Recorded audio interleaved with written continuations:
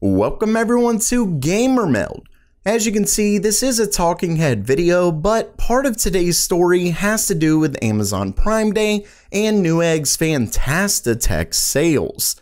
All of that starts today, so I wanted to get this video out as quickly as I could. With that said, I do have some other really interesting stories like the UK pricing of AMD's Ryzen 5000, RX 6000, Intel's new budget CPU, and the RTX 3000 going 7 nanometers? But first, let's get to the deals. And of course, I will have affiliate links to all of these down in the description below. If you wouldn't mind using those, they don't cost you anything more and they help the channel out. Starting things off, if you're interested in Prime Day, of course, there are actually quite a bit more Newegg deals, but there's a ton of great Prime Day deals as well. And if you want to get in on that, you can try Prime for free for 30 days right now.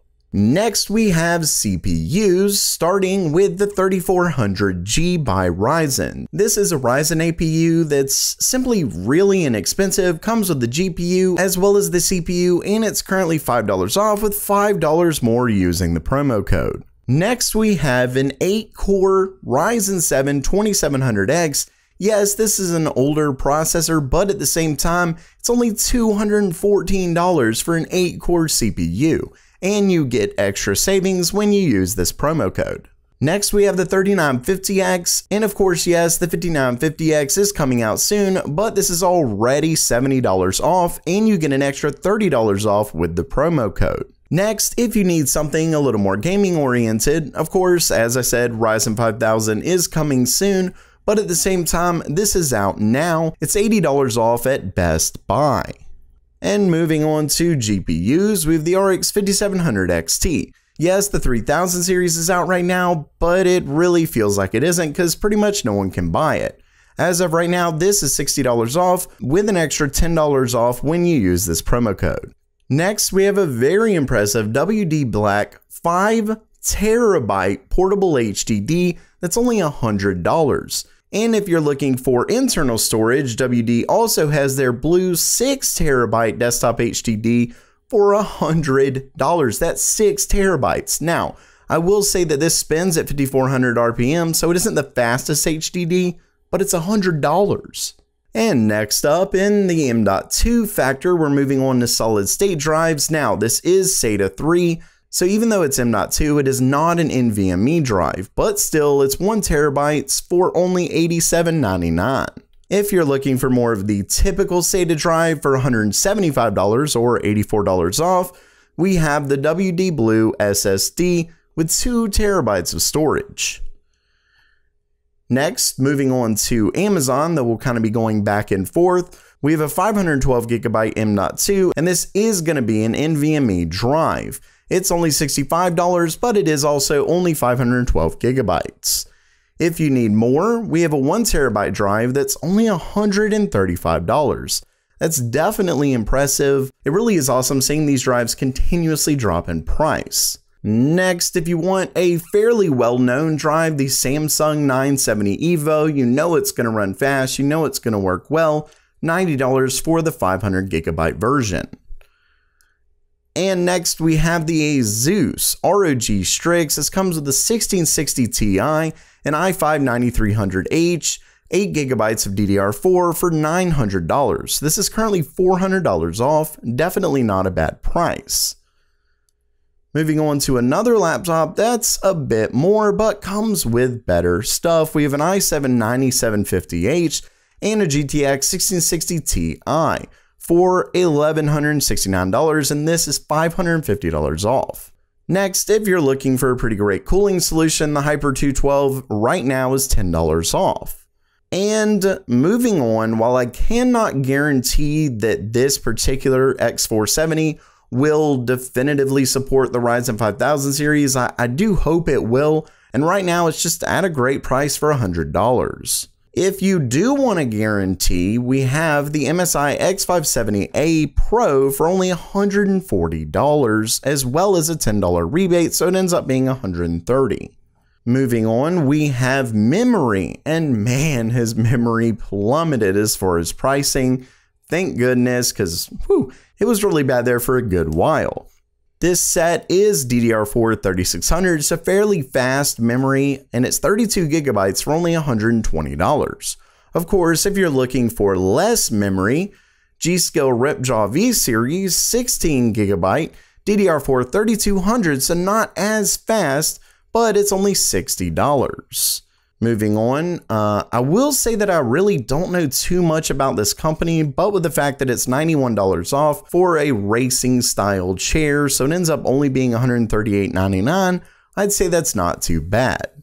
Next up, moving back to GPUs, I actually meant for this to be earlier, but regardless, we have the ASRock Phantom Gaming D3 RX 5600 XT that currently is $40 off and a $20 rebate, so not a bad price. Once again, I would prefer waiting for the RX 6000 series, but before they get to this mid-range GPUs, it's going to be a good while.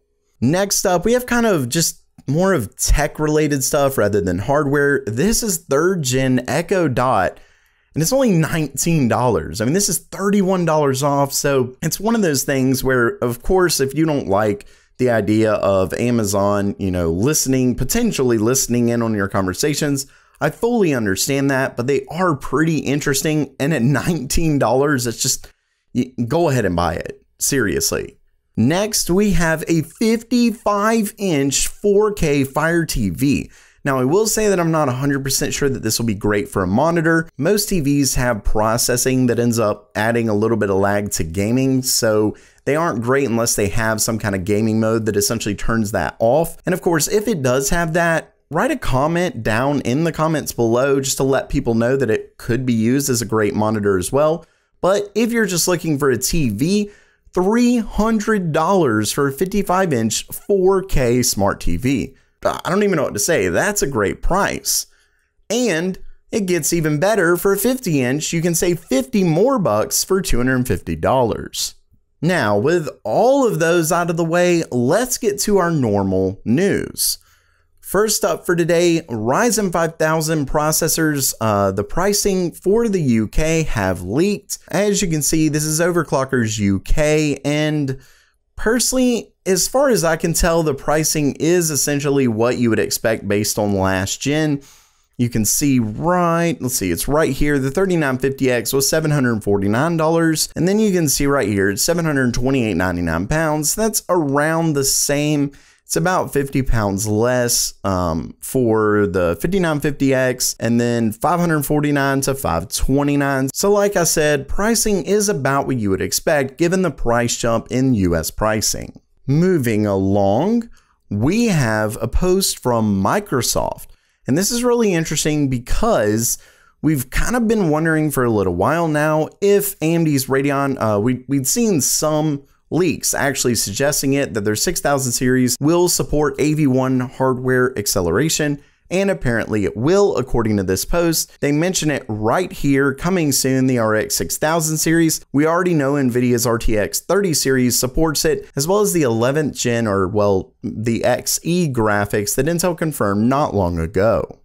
Speaking of Intel, the company just announced a new CPU that's clearly made to challenge AMD's Ryzen 3300X. Unfortunately, if you know about this processor, you know that it can't be found anywhere. And I will say that I've actually spoken with a contact of mine with AMD, and I do hope to hear something back soon because I am really interested as to why no one can buy this CPU.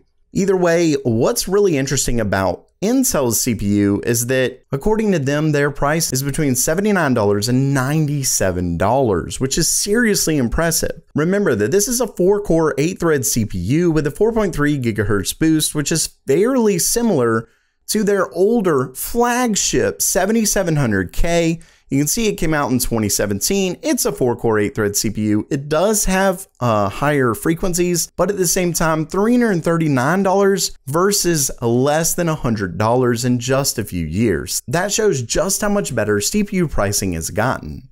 Moving on, we have a very interesting post that actually originally comes from DigiTimes. You can see right here, and this is actually translated by Google, but we have a fairly good translation from Retired Engineer. And let's see, it says it right here. This is really interesting stuff, because according to DigiTimes, it says that Nvidia's previously launched their RTX 30 series, and as we all know, they launched on Samsung's 8nm process, which is effectively like a 10 nanometers plus for Samsung. But according to them, they're going to be switching to TSMC's 7nm process next year.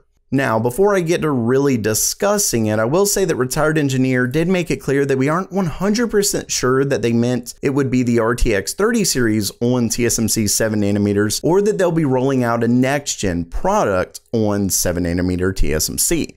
Personally, I will say with the fact that the RTX 3000 series just launched, I highly doubt they would be rolling out their next-gen products. What this does sound like is either one of two things. Either we're looking at potentially super cards, so just more powerful RTX 3000 cards, which I believe is the likely scenario, or they're going to effectively keep the performance the same but move it over to 7nm, perhaps effectively to save them a little bit of money, but at the same time, I really don't think so. Moving an architecture over to a completely different process while keeping exactly the same performance is definitely a tricky thing to do, if not impossible. Either way, at the end of the day, it certainly looks like Nvidia is likely not done with their super GPUs, that is, if this DigiTimes article is correct. And of course, that ends today's video, but let me know what you think. Do you think Nvidia is already working on their upgraded RTX 3000 supercards?